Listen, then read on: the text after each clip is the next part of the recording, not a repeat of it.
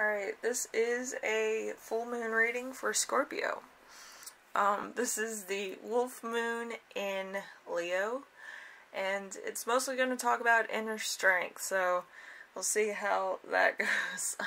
It's just 4 questions, so we'll see how it goes. What is your greatest inner strength? We have the Emperor, so let's see. The Emperor is your rise to power. Powerful people have interest in you. A stable future, ambition, achieving goals, authority, structure, control, and fatherhood. So you could be fathers out there, or motherhood. Or you could be actually starting a business also. So this is like more authoritative role in your life. So you could be starting some things. Let's see. How can you step into your own power? We have the Page of Wands in reverse. So, let's see. Lack of seriousness, an inability to commit, creating conflict, a person who cannot proceed. I think that's proceed. Lack of direction, a messenger with bad intentions, procrastination. So you might be procrastinating until the last minute on what you want to do, or maybe you just don't know what you want to do yet. So it could be one of those things. Maybe everything's already been done, so you're just kind of trying to do something original. That could be something too.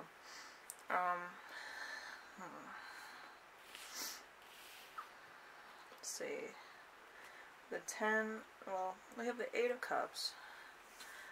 So what traits can be celebrated? The 10, no, I keep saying the 10 of Cups, why?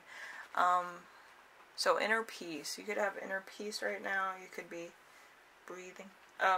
But the 8 of Cups is a light-haired female could help walking away from, something. Friends who offer assistance, walking away from what doesn't serve you anymore.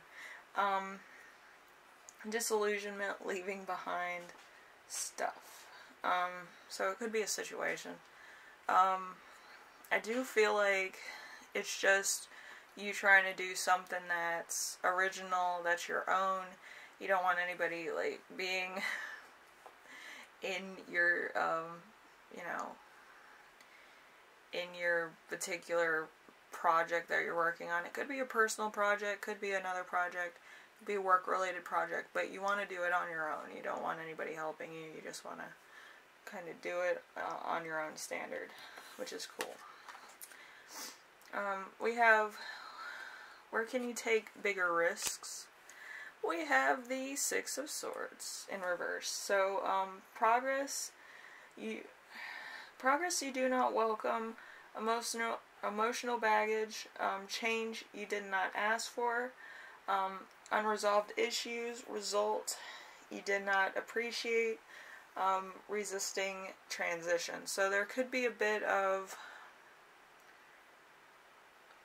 like, you don't want to change, you don't want to, like, do something, but it's also the fact of you could be avoiding failure, or you could be one of those strange people that doesn't want to win. It sounds strange, but it could be one of those things.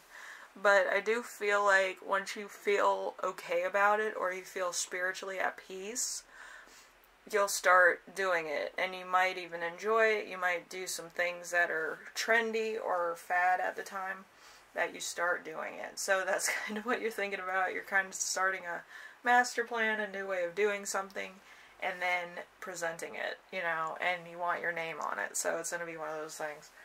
So you could be starting your own business, for sure. Anyway, it's going to just be the point of the moment that's right for you, I feel. Right now, it's probably just, you're thinking about a lot of things. You're planning, you're writing stuff down, you're kind of coming up with ideas. So I feel like it's still in the planning stage. Anyway, Scorpio, if you like this, leave a like. If you like what I'm doing on here, subscribe. And if you have any questions, comments, concerns, ideas for my next video, leave them in the comment section below, and I will read those. Alright? And thank you for watching. Hopefully this helped you out in some way. Maybe start planning what you want to do, or start planning your business, something to that effect. I feel like, you know, a plan will help you along a little bit. You know, it's a blueprint. Like where you want to be in like a year and what you want to make. That's basically all a business is, really. Anyway, thank you for watching, and I will see you in the next one, alright? Bye now.